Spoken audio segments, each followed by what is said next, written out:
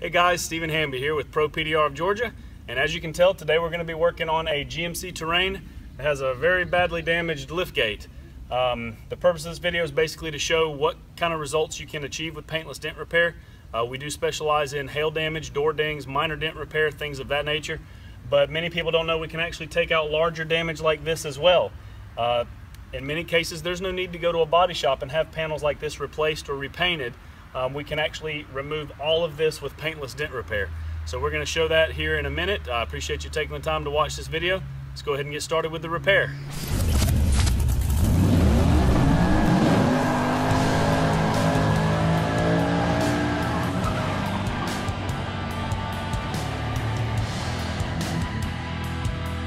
So there's several factors we're going to have to address with this repair. The metal was actually knocked in so far that it hit the structure on the inside, causing that high spot to crack the paint.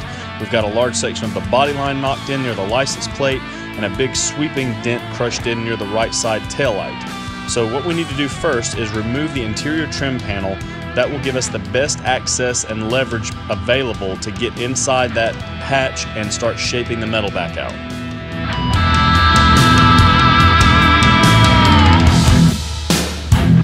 A good ways to go. Obviously, we just pulled a large chunk underneath that right side tail light out. We still have the seam that we have to contend with sticking out here. It's still shallow in here, but the majority of this has been pulled out. We have a lot of work that we're going to end up doing in this area here. This is going to be the main focus of the repair, all through that body line and down on that bottom edge.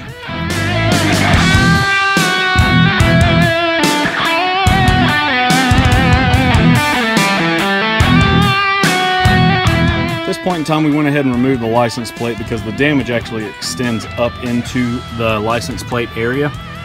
We've pulled the large portion of the damage out to the right of the taillight. We've blended down some of the crowns and some of the high spots. We still have to get inside this, obviously, and start pushing the metal out from the inside. We still got to straighten that bottom edge.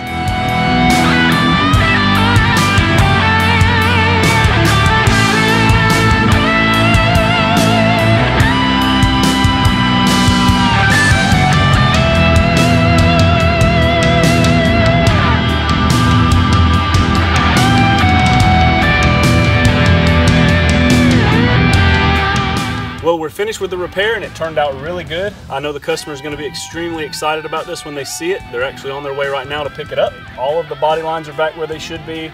All of this metal that was crushed in has been pulled back out straight, and it is completely flat all the way down. This was a very challenging repair and I'm extremely happy with the way this turned out. And I know the customer will be also.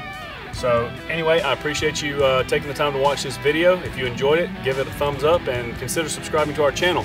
We post repair videos like this all the time and we'd love to hear your feedback. You can post it in the comments below. Anyway, appreciate you watching the video and we'll catch you on the next one.